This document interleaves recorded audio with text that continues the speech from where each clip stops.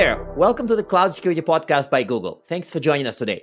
Your host here are Tim Peacock, the product manager for threat detection here in Cloud, and myself, Anton Chuvakin, a reformed analyst and member of Cloud Security team here at Google. You can find and subscribe to this podcast wherever podcasts are sold and distributed, as well as on our website, cloud.withgoogle.com/cloudsecurity/podcast. If you enjoy our content and want it delivered to you piping hot every Monday, please subscribe using your favorite app. You can follow the show and argue with us on Twitter, twitter.com/cloudsecpodcast.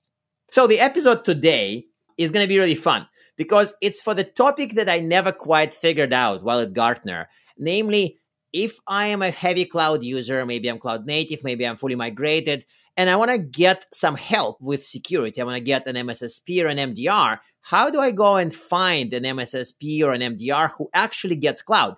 The answer is very hard. See, that's the critical part, because you can just find one using Google or your other favorite search engine. The question we address is, how do you find a good one? Yes, how do you find a good one that actually gets cloud? Because you may find somebody who's good with your old environment, but can they really spell GCP? Like, do they know cloud? Do they know what's a function or what's a pub sub? Yeah, what's a pub sub? Or how to deal with APIs, or what's Cloud Audit Trail from whatever provider. And so to me, this is peculiar because even the intricacies of, say, identity management would affect your SOC operation quite a bit. So if you want a good MDR for your cloud environment, that's a really hard challenge. I agree. And what I love about this episode is that they have the problem that I have in my day-to-day life outside of the podcast, which is cloud detection. And then they have a whole nother problem, which is cloud response. So I really enjoyed this conversation and felt sort of kindred spirits in these guys that I don't always feel in our guests. And so perhaps with that feeling of really delighted to see my own problems in other people, let's welcome today's guests. We are joined today by David Merkel, the CEO at Expel, and Peter Silberman, the CTO at Expel. So we've got a whole C-suite in the building today. Today's episode, super fun, talking about MDR.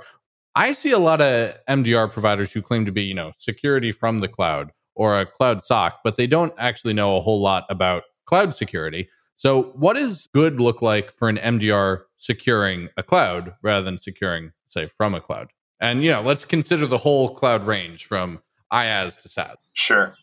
Pete's the brains of this operation, but probably the first thing is, are they actually a cloud native business? Like, how can you actually be any good at this if that's not where you were born? And so that's an interesting sort of simple enough a CEO could ask the question and understand the answer.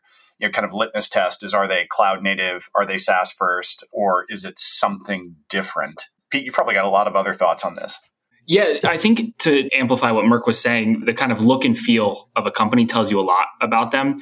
When you think about look and you think about cloud, you'd expect like a status page. What's their uptime? Just basic things that you'd expect from any cloud vendor. You'd want to see that with someone who's understanding cloud. API documentation, that's again a look, right? Like, hey, are they available? What happens when you Google that type of stuff? Those are really important, I think, to just get a sense of the look. When you think about like, what does it mean to like operate as a cloud company? Well, like, are they in the cloud? As Merk said, like, that's a decent question. What are you running in the cloud? What other cloud applications are you as the provider using to enable your service? That might be on like a data subprocessor page, things like that. It just all goes to kind of helping understand what they know about the cloud, because there are some differences, I think, as we talk today that we'll hammer on and discuss. And I think the last one is kind of how they communicate about the cloud. The cloud is awesome because of the optionality, the configuration, the extensibility, the integrations, all those things that you can use. And you want to know that the provider you're using understands that, because there's some implications there. There's a need to personalize response or detection or things like that based on the choices you as a customer or prospect has made. And you want to hear that your provider understands those because they're going through some of those challenges themselves, setting things up, setting integrations. You really want to make sure that when you think about those things, you want to hear that in what you're talking about. Everything from how you onboard, are there options to onboarding, different ways to onboard, to start with the provider, to the ways they do detections, the types of detections. That's all the kind of optionality configuration you're going to want to look for when you think about someone who really understands the cloud. So it's interesting, like to quickly interject, I wanted to say that it sounds like there are almost like these little signs that indicate that you kind of get cloud that maybe other people can see. Like, for example, public standard documentation.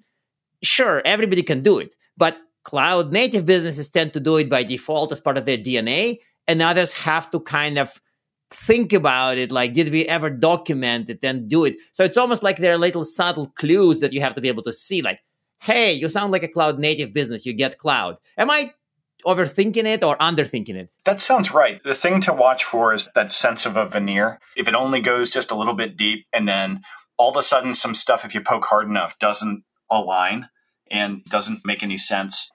I thought of another interesting litmus test question.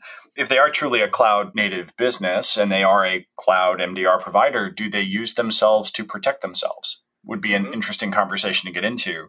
And if you got into that, I think, Anton, to your point, that would be a way to get pretty deep, pretty fast in the conversation, and you would be able to find that misalignment. You'd crack the veneer pretty quickly if, in fact, they are not truly born in the cloud, understand it, and understand what it means to try and provide effective security operations in that environment. So this reminds me, during my analyst days, a lot of clients would call us and say, we do want the MDR to cover our on-premise, our cloud. And it was really difficult for clients to kind of understand this. Now we're discussing some of the clues, but what are the challenges for clients picking an MDR for their cloud? I've met, for example, one organization that basically always picked whatever current MDR they had. And they had a lot of challenges because, sure, you would have the unified provider for cloud and on-prem, but what if their expertise is mostly about securing a data center or securing DMZ? How can you trust them in the cloud? So what are the questions clients can ask to figure out the right MDR for the cloud environment? So what are the key challenges here? Anton, the first thing I just call out is one of the challenges is just how many people have done full response in the cloud. Because when you're responding in the cloud, if you start with an infrastructure as a service provider and you get an alert and then you work backward to root cause to really understand how it happens so that you can kind of mitigate all risk, it usually has you navigating across multiple cloud estates, possibly back to on-prem. And the number of people who've done that is pretty limited, whereas the number of people who may have responded to an on-prem incident is much larger at this point in security, which is totally fine. I think that creates this challenge of what questions do you ask, how do you evaluate? And I think one of the things I'd call out is if you're asking questions based on-prem past experience and getting on-prem answers, that's a shift and lift cloud MDR provider. And you probably want to do some of your own research to educate yourselves on the types of things to ask before you go in. And that's, I think, one of the things we can help with today, just questions you could ask, right? Does the vendor monitor themselves? Is a great question. I hadn't thought that one. I like that one. But some of the other things I think to think about are like, where does the provider's work stop and where does the customer's work begin? And if the answer is no, that means they're either going to run everything to ground, which means there's a set of alerts, classes of detection and response they're not going to do because they're more risk-based. They require investigation and they may require engaging the customer to understand, hey, do you have users in the area? You do, okay, this is activities normal. We won't report it again. You don't, oh, it's an incident. There's an engagement model that has to exist with the cloud. And if you ask a question like, hey, where does your work stop and where does mine as the customer begin? That's a great question. How they see the differences between investigation on-prem versus cloud is another one that you want to look that's going to pull off that veneer a little bit. What staff you have to have on hand. You're going with a vendor. Are they going to do everything? Or I think one of the things you can look out for is a lot of cloud MDR providers may not do full remediation in cloud infrastructure because you can take out production infrastructure if you go ahead and start nuking boxes, isolating, what have you. How do they talk about that? What are you hearing? Do they understand the risks there? Do they have optionality, configurability in what they do? Those are all really good indicators that they are thinking about the differences of the cloud. And then knowing just basic stuff like how will you measure success with the cloud provider versus on-prem? Because I think there are different metrics you may use, especially if you don't have the visibility in the cloud. You may be starting further behind, and that's totally okay. But I think it's important to set the table so that you can kind of grow with the provider. But wait, by the way, your point, I want to kind of, these are hugely useful, at least to me. I almost see like Gartner should have written a paper on this at some point. But I sense that you mentioned one thing. Who does what? Your staff or their staff? But it's a three-party conversation, though. What does the client do? What does the MDR do? What does the CSP do? Tim is waving his finger, wagging maybe. I don't know. Wagging sounds like a tail, right? I'm agreeing. It's a very agreeing finger. This has been bugging me quite a bit because people don't get a two-party shared responsibility model sometimes. But here we have a very crisp three-party responsibility model. Yeah, and there's often misconceptions because there is a third party and an overestimation of what the cloud platform provider actually brings to the table. And not realizing that, cool, you're not running data centers, you're not worried about physical security, you're not worried about ID checks at the turnstile to get into the data center, but you do own everything from, if we're talking virtual machines, operating system on up, or however you've implemented application level stuff, like that's all your problem. And so that's probably the most common misconception we'll run into even today. It's 2022. I mean, hello. But yeah, we'll still get a little bit of that confusion. And I think teasing that out is actually important in the conversation. And to the point of the question that got us here, which is, okay, well, what do you look for in a potential partner provider? One that actually understands it's a 3-party conversation, not a 2-party conversation to start with. That would be another one of those simple enough a CEO can understand it, litmus test questions to tell you, okay, do these people actually know what the heck they're talking about? And for CEOs listening to this, it was the CEO who was ripping on CEOs, just to be clear. Yes, that's correct. So there's like kind of another party involved. So I don't want to throw a wrench in the... A fourth, the attacker? No, I mean, they're in there, but I think about the stakeholders, right? Especially in the cloud, security is working on behalf of a set of stakeholders to enable the business. And, previously on-prem, you'd have an EDR, you could push policy, you could push a lot of things through that. And with the cloud, you may be working with IT or an IAM team that is managing policy and access. You may be working with engineering or DevOps or SRE. There's a set of stakeholders you have to engage, and making sure that you have a provider who's going to set you up for success to engage those teams with details and conversations and observations, so you can go in and learn, so that if you think about the security function as, hey, maybe there's something happening that you didn't know about. It's activity that's risky, but there's a reason it's happening. That's kind of like debt, tech debt, if you will. And you want to think about how to enable them to change that behavior. It might be a budget conversation you need to have, but you can't have it for a couple months. So you can go get technology to help with like on-demand temporal access to instances or something, so you stop breaking glass and logging out that MFA or something. That's okay. Accepting and understanding and knowing where your risks are great, and having a provider that can amplify signal in areas of risk, especially in the cloud. And then as you mature as the customer, change that and adapt, and also provide you the data and the observations so that you can help the company understand why a change has to occur and help the company adopt that change. I think that's a pretty big difference in the cloud, and it's a fourth stakeholder or participant in the conversation. And I think it gets left out. It's kind of like, hey, security team, go deal with this now. And when you think about customers wanting to get better, they can only get better if they can enable the rest of the organizations around them. And I think security can play a role in that, but they have to kind of embrace and be intentional about playing that role. I think that's a really good nuanced understanding of how organizations actually operate in the cloud. And that level of nuance is probably what you want to look for in your MSSP or MDR for cloud. So we've probably highlighted a lot of things you could look for. I'm curious to kind of pick at, when it comes to MDR and cloud, do people want the same security outcomes? We released an episode just today, actually, so listeners can work out what our latency is on recording to release based on this comment. But we released an episode today talking about how distributed, immutable, and ephemeral changes some of your security needs in cloud.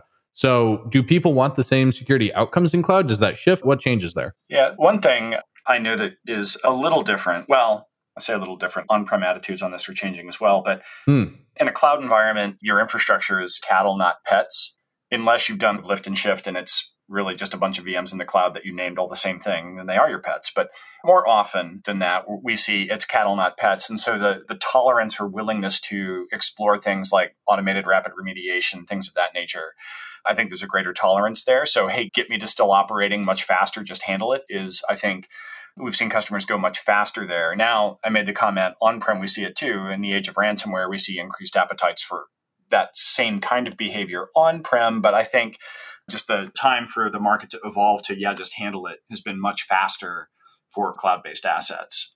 Pete, I know you've got a bunch of others too that you see on a regular basis. I think at a high level, customers do want the same things. They want to know about what matters in their environment. It doesn't matter where in their environment. They want to know. And I think matters is a key word, because it's not like, it's broader than the thready threats. It's risky behaviors, activity that puts the customer at risk that they didn't know about. So they want to know what matters, and they want to get measurably better over time. They want to be having conversations about how they can improve, which is kind of like we've been talking about for a while, but they want it and they still want it. And it's on providers, I think, to move more towards helping them get there with that data and those conversations. I think one of the interesting places with cloud is there's a lot of opportunity to learn from others and enable best practices. On-prem has been around for a lot more. There's a lot more scale of knowledge on best practices when it comes to on-prem and management there.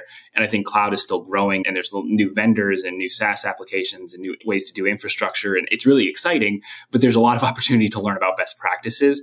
And I think if I had to pick where I think they break a little bit, it's there, because it's still new enough where not everyone knows, not everyone has that experience and expertise. And I think that's an area where security can help.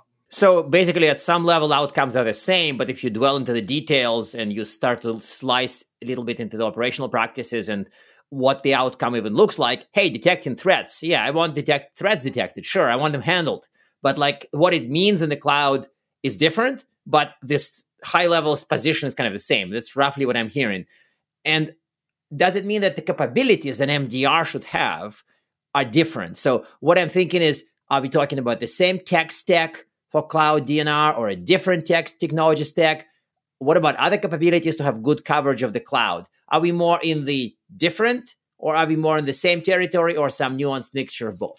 I think because the outcomes are similar, a lot of the capabilities end up being the same, but there are differences. And I think the differences fall out in the kind of questions in some of the earlier conversation. You do need the ability to really understand. You need ingest signal, do some stuff with the signal, produce things to go look at, and then have a response plan or like a platform to do response.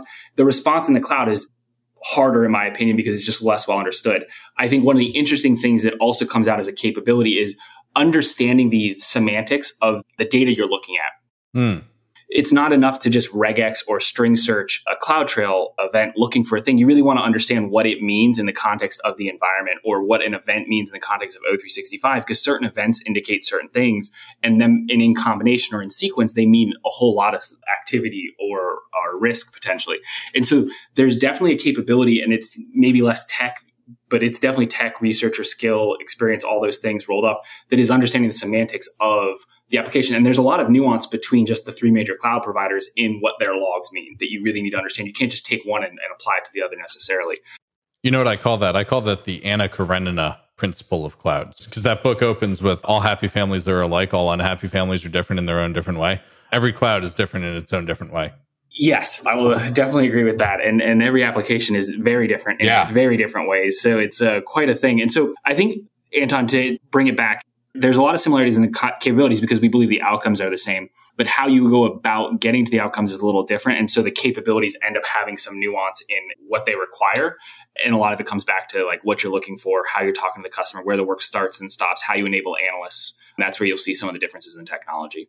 Yeah. The biggest difference I see is you're just not going to see the same stack of third-party security products being applied. Why not, though? People do come with their freaking IDSs in the cloud. Freaking firewall appliances.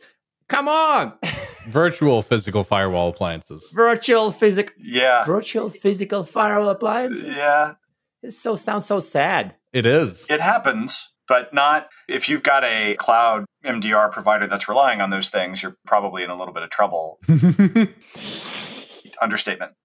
You know, the depth of knowledge you need to have of the actual control plane, which is probably the first place to start monitoring and paying attention to things, has got to be pretty deep to be effective. And also you have to bring, because all props to the major cloud platform providers, but when you're transacting on the stuff that they generate, you're transacting on events, not really alerts. Like the richness of a cloud platform event does not rise to the level of, say, a CrowdStrike alert. It just doesn't. So there's that deeper understanding is key to being able to actually formulate an effective detection strategy on top of pick your platform. And I think we'll go all the way back to the beginning that got us started in the conversation. That's why poking at the provider to find the depth in the knowledge is necessary, because it's that depth of knowledge that will actually lead to an effective strategy applied to your environment. Okay, so I want to pick at something here, which is the cloud layer detection, because you're getting at this with talking about the different cloud application logs and the cloud provider detections. How do you talk to your clients about that? How do you tell a client, hey, listen, buddy, you don't just need protection for your VMs, you need protection for your cloud as a cloud? How do you describe that to people? Just to make sure I'm tracking the question so that I answer it directly, is basically how do we talk about the importance of monitoring not just the running of what's happening inside the environment, but also the changes and all the things we see around. Yeah. So a lot of the conversation comes to at this point, when you think about privilege escalation or any of a lot of the techniques that you would see on-prem, they manifest themselves in the control plane as well. An attacker bouncing around trying to guess what permissions they have because they took over an EC2 instance and are trying to figure out what credentials granted them is going to create a lot of noise. And that noise is really evident. The sequences of denies in the CloudTrail. That's where you can pick it up quickly. The other thing is a significant chunk of customers we interact with don't have or have decided to not deploy EDR to everything in the cloud. Mm-hmm. Why's that? Late performance concerns, customers with performance concerns around the CPU, cycle times, things like that. Some of it is risk in, hey, this is a revenue generating environment. And sometimes these things crash. The software can cause crashes, and sometimes it's invasive. Yeah, it can. And so for all those reasons, they're making choices around their security profile. Another reason is organizational structure. It could be the team can't convince the engineering team or the SRE team to deploy it without having to do a bunch of acceptance testing, which might be the right thing to do, but might take cycles away from the security team. So they're like, hey, we need another option. And a great option, in our opinion, and I think in a lot of people's opinion, is the richness and the completeness of the control plane that the cloud provides you. You have very similar analogies to what you would get in some cases from telemetry from endpoint or other more traditional security software. And so when you combine the two, you're in a great place, but you can be in a great place from a security posture perspective with a lot of prevention and monitoring of the control plane. Peter, what I love about that answer is that it not only mirrors in content, but also in structure, a slide that I have in a deck I use when presenting my agentless approach to runtime security with something we call virtual machine threat detection. I don't know if you guys saw what we launched there, but what you described about agents, exactly what I tell customers. It's cool to see like the same, it's there. Yeah, and I think customers that don't have agents will likely deploy them over time, but they also want to be secure now and rest easy. And I think that this is a really good frictionless way. And again, we think about at Expel, we think about enabling our customer security teams to enable their stakeholders. We talk about that. We want them to go talk to engineering about deploying that. We want to understand what the challenges are so we can help, because the more security signal we get, the better we'll be at protecting them and the better they'll feel about their security posture overall. So it's a place a lot of people want to go, but it's often they start with the control plane because it's there. It's something they can access with minimum privileges. They can provide us access in a secure way to that data stream. We can do a lot with it. It's highly rich. It's consistent. It's all the things that sometimes other sources might not be. See, I agree with all of that. It's also very cloudy. It is very cloudy. I agree with all of that, except the assertion that people are going to move to agents over time. I think people are going to move away from agents over time. And cloud 10 years from now will be like, agents, what was that? Yeah, but wait. This is a separate episode, which we're going to record. This is a totally separate episode. We're going down a bad path. But I wanted to have a quick but harsh comment about agents that sort of like, I guess, argues with both of your positions. Are you going to beat a weakened horse? I think agents imply that cloud is just a bunch of VMs. Yes. So to me, it sounds like agents already implies your cloud is a bunch of VMs, which means you lift and shift it, which means you live in the past. You don't necessarily have to lift and shift and end up with a bunch of VMs. There are valid reasons to have VMs. Yeah, okay, fair. Fine. Switching topics. I do think when you think about like databases as representing crown jewels and sensitive information, just relying on one source of signal or one technology to get you the visibility you need is a failing proposition there because it's not going to provide it. And so the breadth and depth that logging, audit trail, control plane, whatever word you want to use there gets you, especially around some of these crown jewels, I think is imperative. We've run incidents based on telemetry off of databases from CloudTrail as the lead alert. So it's important and it's something like that's the crown jewel. So like ensuring you have some visibility there is kind of key. Which reminds me, I've been needing to ask my favorite question and I've been asking that question to everybody who deals with cloud security and I've been getting kind of very fuzzy answers. So this is a very trivial question. What are the top threats against clients' cloud environments you're observing? You guys deal with this on a daily basis for years. So you must have your own little top 10, top 5 threats that you see. You don't have to conceptualize about cloud threats. You see them. So care to provide some insight? What are the realistic top threats? I get the easy answer. Okay, go. The easy answer is their first greatest risk is themselves. That's the self-own is probably one of the greatest ones. But Pete, go ahead, because I know. We put that at the 2 spot. I think there's one more that we see more commonly across the data we have, and that's compromised credentials. The issue there is we're talking about everything from GitHub, someone checked in credentials to GitHub and the repo was public and it was picked up in seconds. And essentially we saw the activity exploit EC2, like AWS or what have you. We've seen that, but it's also like, hey, phishing is still a thing. So looking not just cloud infrastructure, but cloud applications, when you look across that estate, it's compromised credentials is the one seed. And that can also be like API keys that have been stolen. We've seen a bunch of that. It's anything that grants you access as it's just been taken, whether it was socially engineered, an accident, which I would put at the self-own, like hey, I checked something in it inadvertently. And the next one is the misconfiguration that like, hey, we changed the security group policy in a way that we didn't intend. And that's where there's that gray area of like, where does the work start and stop? And asking a question like, hey, what do you do when you see changes to security group policies to a potential provider? The answer might be like, if we haven't seen this before and it doesn't look normal, we're going to ask you about it. We're not going to put it on the ground. We're not going to close it. We're not going to not look at it. We're going to need your help though. And then if you tell us it's not a thing that was authorized and not expected, we're going to treat it as an incident and it's going to be go time. And that's where that work starts and stops. And so misconfiguration, that's also, hey, these things happened in this cloud application. That's a misconfiguration as well. It's not just the standard S3 bucket being made public. There's so many ways to shoot yourself in the foot, to Merck's point, that it is one that we see a lot. And then we're seeing more and more like exploitation of trust relationships, going from a partner or going from on-prem through into cloud, pivoting through based on where they get initial foothold. That's ramping up.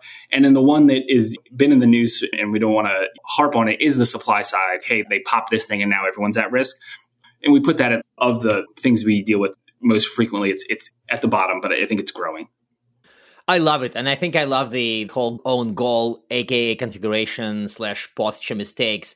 I mean, they built this whole market, CSPM, CWPPs, a bunch of other four-letter acronyms from my former friends at Gartner. Well, my current friends, former employer, are kind of highlighting this. And I think that's pretty much every research and survey highlights this, that people do still screw up configurations. And then they screw up identities, as you pointed out. So I love it. And I think that I wish you had a report that says this, because to me, this is kind of a information that's missing in a lot of people's minds. Like, what are the top realistic threats? It's been kind of like top one, sure, everybody highlights the config mistakes, but then the list kind of unravels. So I'd love your answer.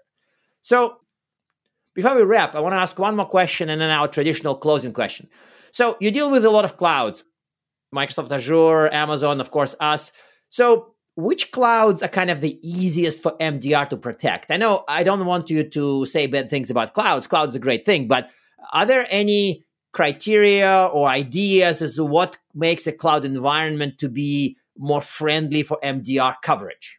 I think the way that we'll answer this question is mostly from the perspective of the customer. The customer knows their security posture, they know their organization, they know the structure, they know all these things about their environment. And so there's some things they want to think about when they're looking at providers. Because at this point, those three that you mentioned are all equally awesome from our perspective, and they provide unique functionality. There's some places where they're unique, and you want to kind of know where to look. And so one is, hey, look at some of the audit logs that you think your application or your environment would produce. Look at the fields. Are the fields you need there? If they're not, are there subsequent API calls you have to make to get those fields? That can tell you, hey, if I put this in through a SIM or a log data lake, I might have to go do some additional enrichment, or my provider will have to know how to do that. Okay, that's a thing. It might be certain audit classes do that. It might be none of them do that. It could not be a problem at all. That's a thing to go look at. When you're looking at the security portfolios of your options, look at what services you're using. Look at the alerts and classes of alerts. I will say that they're all really good at documenting what they alert on. And that's been an increasing thing. Like, they've been ramping that up. So you can kind of see like, hey, these situations, they appear to alert. That's good to know. These are things that I might find myself like risky behavior. These are things that I might find myself needing. Do they have specific security products around specific services you're using that are like high value? So like, hey, do they do anything with Key Vault as like an example, or databases, right? Like, are there specific security things they offer or features they offer? And then also look at the prevention side. Cloud is awesome because you can push things down and you can normalize and set policy at the push of a button sometimes. How configurable the policy? How configurable are the preventions? Those types of things are good questions to look at, especially if you understand, if you're either entering the cloud for the first time, you have the ability to set the stage, or if you're kind of fixing things as you go, that would be a different set of questions like, hey, we're going to do a shift and lift. Well, think about the state you want to be in. Think about the preventions and issues you've had in the past. How would they help you make sure that doesn't happen again from the data center to the cloud, if you will? And then I think there's just interesting to Merck's point about like users making mistakes. If you're looking at like how confusing is the authorization or authentication model, it looks like someone threw spaghetti on a whiteboard. Like, no, you stepped on this one. Oh, God. It's something to think about, because that's where people make mistakes that really can burn you down. Is like you granted the wrong thing at the wrong level and it got inherited. Like, and those are really hard, and they've been hard for decades, right? This isn't a new, like these aren't easy problems, or they would be solved because there's a lot of people looking to solve them. But these are all things to, I think about. And cloud providers do things a little differently, and they've optimized for ease in different places. And it's up to the customer to kind of figure out what makes sense for them versus the provider. A provider should operate across all three and be effective across all three. And the customer should pick the one that increases their security posture the best for their organization and their environment. Okay, no, that's actually hugely useful. Thank you very much for this. So Our final question is kind of one tip on using MDR for security, and maybe some further reading resources, links. We'll add them to the episode materials. If you can only give one tip to a potential client on using MDR for cloud, what would it be? I think But you can say buy Expel. It's perfectly fine. I mean, I'm serious. We're not going to hold it against you. This is like your friends. I do think we are the cloudiest of the cloudy MDRs, but whatever. Of course I say that. I'm the CEO. I have to. My CMO would have words with me if I didn't. I'm going to come back to what we started with, which is, are they native? Ask that question, and do they use their own service to protect themselves? Because that will tell you a whole metric ton of stuff about that situation. Because if they're not native, check for veneer. And if they're not using themselves to protect themselves, what does that say? So I think sometimes those simplest questions will give you the greatest depth and the most insight in the shortest period of time. Perfect. So any further reading for the audience? Here we have some fun blogs. We do. I think all of our blogs are fun, and we've got a bunch on cloud. We've done ones on AWS decision support and other ways to help make our analysts effective. We've done studies using our data and our telemetry from our platform on performance and efficiencies. And so I think our blog is a great resource, and we've got some really cool stuff coming too. Perfect. Thank you very much. Really appreciate you being on the podcast. This was hugely insightful. Again, Dave and Peter, thank you. Awesome. Thanks, Anton. Thank you. And now we are at time. Thank you very much for listening and, of course, for subscribing. You can find this podcast at Google Podcasts, Apple Podcasts, Spotify, or wherever else you get your podcasts. Also, you can find us at our website, cloud.withgoogle.com/cloudsecurity/podcast. Please subscribe so that you don't miss episodes. You can follow us on Twitter, twitter.com/cloudsecpodcast. Your hosts are also on Twitter at Anton_Chuvakin and _Team Pico. Tweet at us, email us, argue with us, and if you like or hate what we hear, we can invite you to the next episode. See you on the next Cloud Security Podcast episode.